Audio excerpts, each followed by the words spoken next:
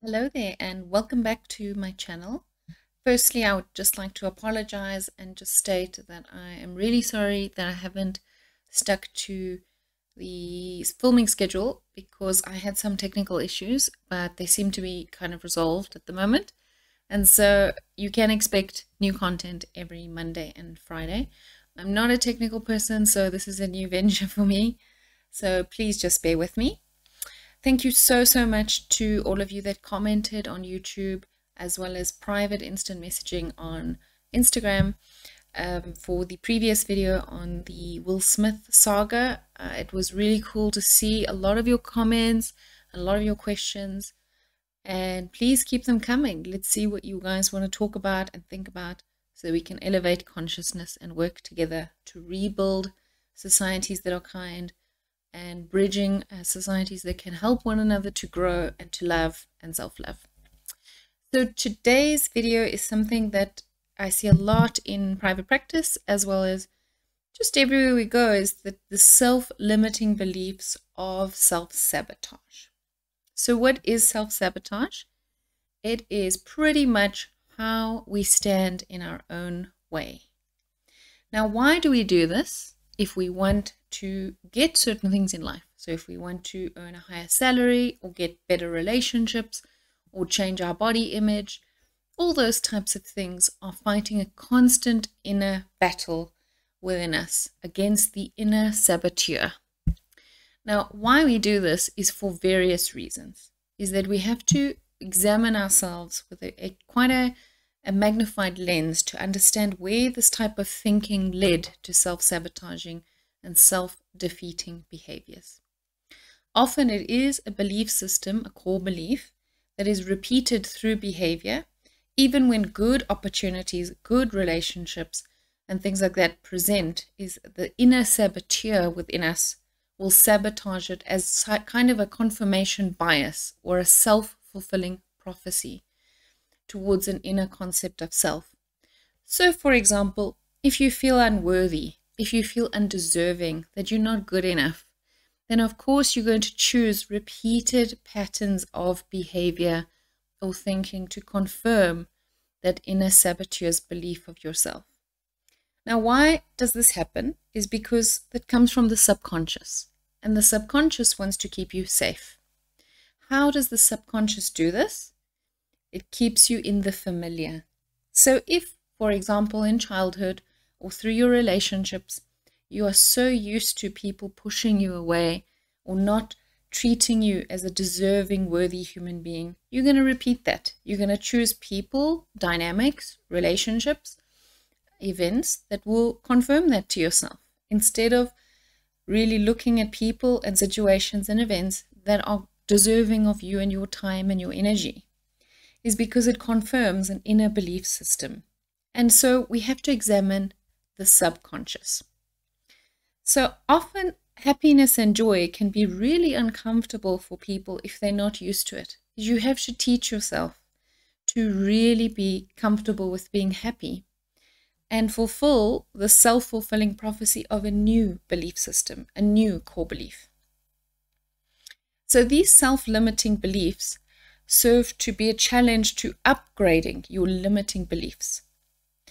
So we also have to look at where our parents come in. Parents, grandparents, and generational ties in an embedded generational trauma bond of what it is that is serving as an inner saboteur. E.g., if you come from a family system that kind of suggests, either verbally or through behavior, that you are only deserving of love or acceptance if you earn love, e.g., a certain type of body, a certain type of light or darker skin color, how much you earn if you have a degree, are you a sports person? All of those types of things will serve as a confirmation of worthiness and acceptance and belonging if you have it passed down from generation to generation. What's so important to understand is that it takes one person to break the cycle in that generational bond. And one person has a whole entire network of responsibility to be able to stop and examine and say, no, I'm worthy of love and belonging and acceptance, and I'm good enough just the way that I am. I don't need to fulfill this whole in-group bias to be able to be accepted. So the first step for you to look at is to start looking at your own family generational trauma to see why it is that in certain families, we all have them, in certain systems, even in organizations, you have to do a certain thing to be accepted. And start to challenge that.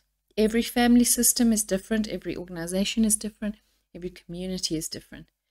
Is that sometimes we follow in-group thinking to try and get acceptance. Now, another aspect of looking at the self-sabotaging behavior and thinking is that it's important to detach oneself from the thinking, because if not, it becomes a part of your identity.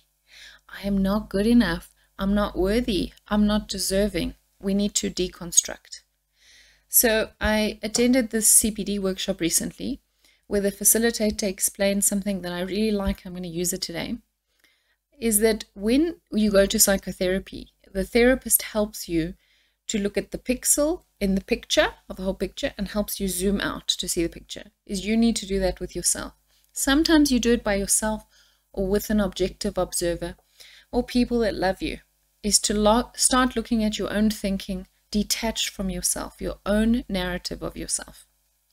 Then we got to challenge and move to an alternative view or narrative and reframe that thinking. How do we do that? Is we need to go back to the theoretical scene of the crime, the stimuli. You have to go and look back as to what happened.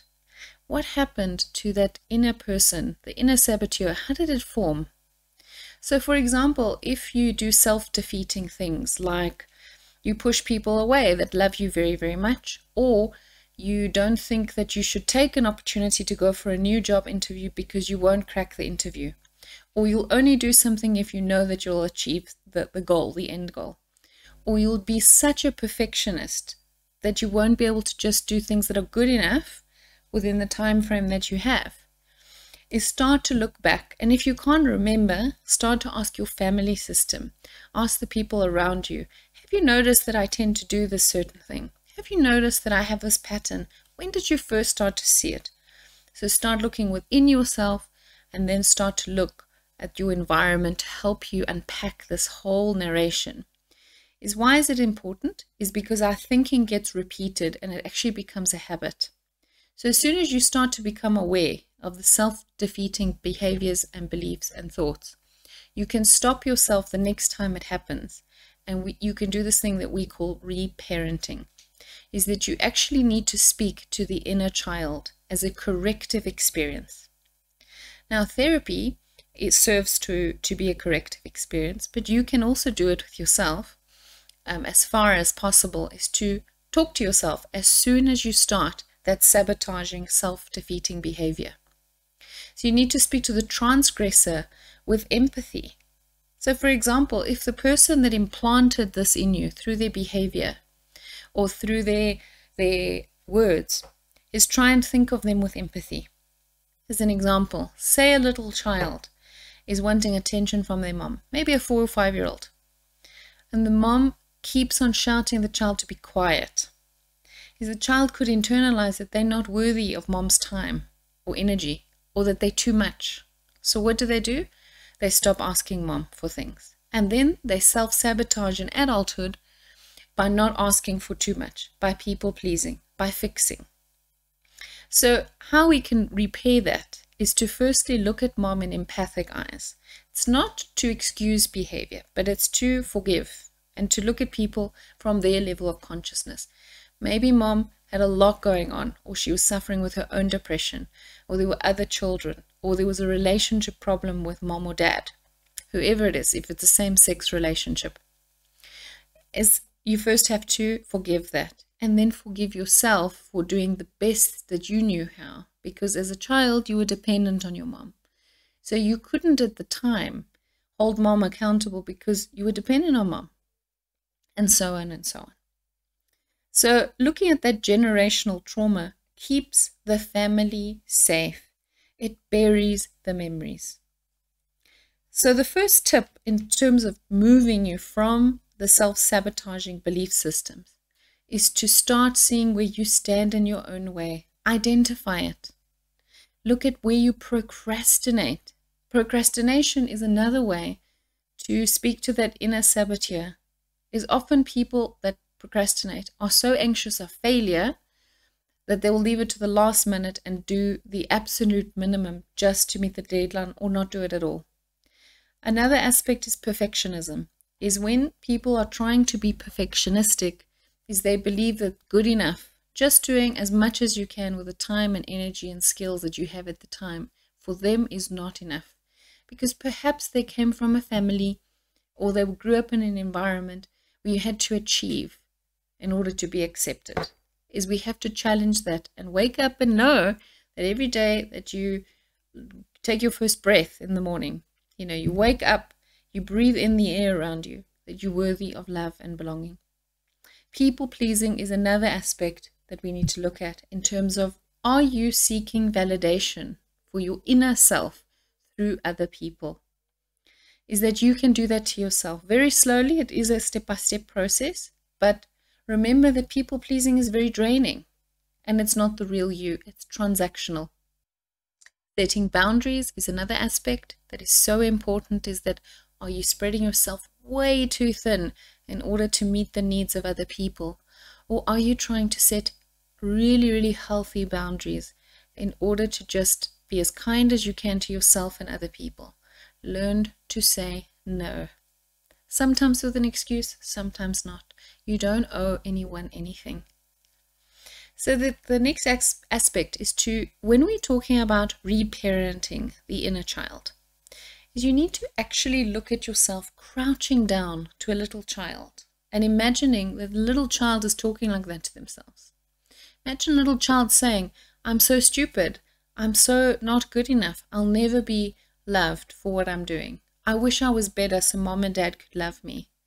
Now, would you walk past a child and let them say that to themselves? No, you would crouch down or sit down, most probably, or get to the corner of the room with them and say to them, no, that's not true. You're so worthy of love and belonging right here, right now. You need to do that to yourself. You need to sit down with your inner child and start telling yourself, you are worthy enough. You don't need to be or do anything to be enough. You're worthy of love. We all are. Examine your thinking. Be so aware, like a meta thinking, like a person outside of yourself. So as soon as you catch yourself in this narrative of doing something that is not healthy or good for you, challenge yourself. And also you need to forgive yourself when you give in to the inner saboteur, because it is a process. So I always say this to people, it's 2 steps forward, 1 step back, because you're reconditioning the mind. So also examining that if we have our repeated inner belief systems and thought processes of, I need to seek validation from others, I need to earn more money, I need to be more physically fit or thin or curvy or whatever the story is that it serves as a confirmation bias. That's why, one of the reasons as to why lottery winners, they lose their lottery within 1 to 5 years, is because they haven't worked on that inner belief system of a poverty mindset, as in, I will never have enough.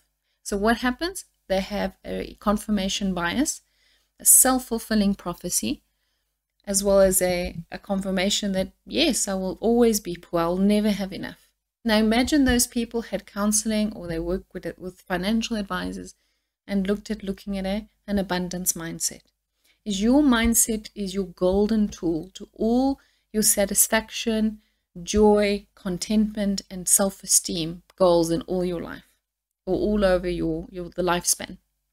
Thank you so much for tuning in, and please join us on Friday, where we will be looking at a co-regulation and self-regulation of feelings. Thanks so much.